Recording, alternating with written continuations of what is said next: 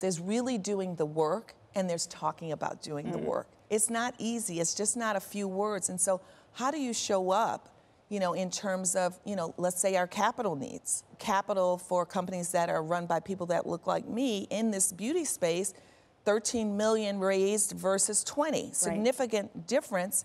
But we also know that 89% of the time you're going to get your return quicker than a non-white company.